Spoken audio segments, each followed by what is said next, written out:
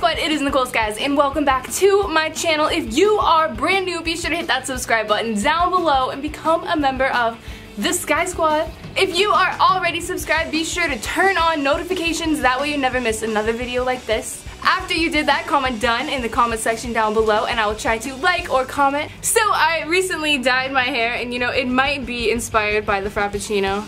Nobody knows for sure. So I think you guys know what DIY we're going to be creating today. By the title of this video, we're going to be making a giant unicorn Frappuccino from Starbucks. Oh my god. I made a giant Frappuccino before. I will leave the link in the comment section down below. This one is a little bit more fun now and a little bit more colorful. Alright, let's just jump right into the video. So to make this giant DIY unicorn Frappuccino, you are going to need to use a giant trash can. I got my giant trash can from Home Depot. I think it was like $13.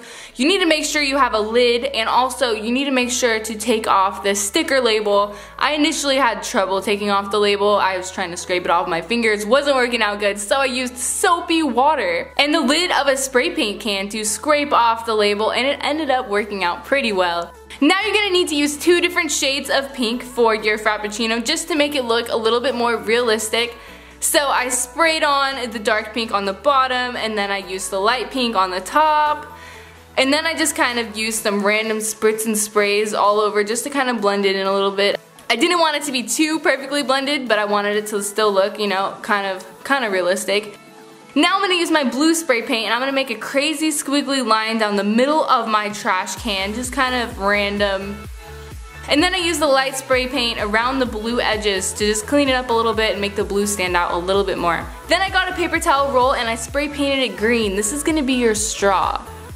Now here's where I messed up. I got this Smart Stuff. This is for gaps and cracks. And whoa, that's not where I messed up, I promise. Basically, what I did wrong here, which I shouldn't have done because I already made a Starbucks Frappuccino, I don't know what I was thinking here.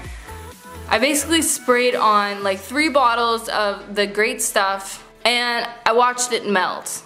So my straw keeps falling. I sprinkled on some crushed up pastels onto it for the powder, and just the whole thing was a mess. Like you guys can see it like breaking. So the next morning I go to check on it and it's dripped and it's flat and it's not very good looking whipped cream. It looks bad. So I ripped it off the lid, garbage. This is all garbage, and it actually ripped off some of my pink spray paint, which, you know, doesn't really matter because I can just spray over it. And now I'm using the stuff I used in the previous Starbucks video. This is the Great Stuff Big Gap Filler. This is what you need. You have to use big gap filler. And the key here is to spray a whole layer on and then wait about 20 to 30 minutes until it's dry, and then spray another layer on and just layer it up. That's the key here. So for my Starbucks logo, I went on a website called Block Poster, and it basically just prints out my logo on 4 pieces of paper. I cut it out, taped it together, looks amazing, and then I taped it onto my giant Starbucks cup. Now to be honest, you don't need any fancy glue, you don't need any fancy tape, you just tape it on there and usually it sticks on there for pretty long. My other Starbucks cup, it lasts a while.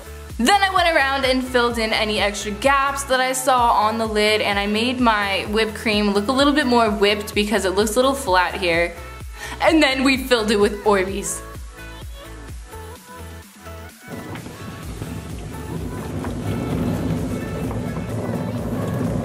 So this is Jay taking some of the Orbeez out of the Orbeez couch. R.I.P. Orbeez couch, you were amazing while you lasted. And let me tell you, putting your arms in this thing felt amazing.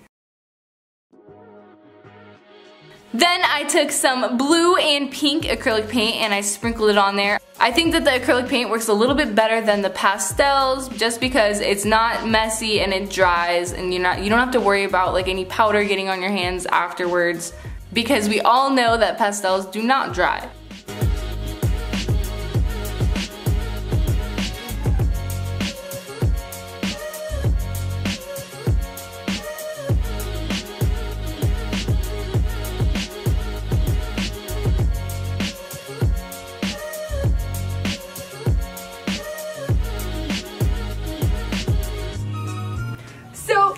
We filled up the giant Starbucks with Orbeez, and this is all the Orbeez from my Orbeez couch.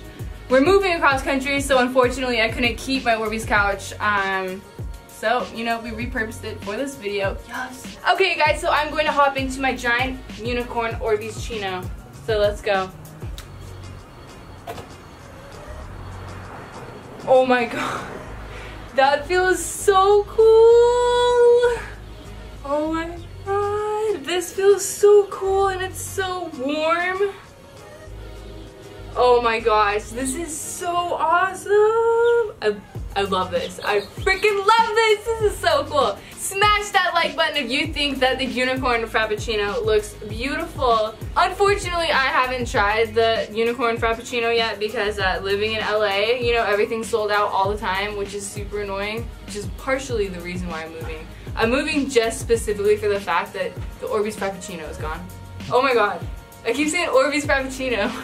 The unicorn frappuccino.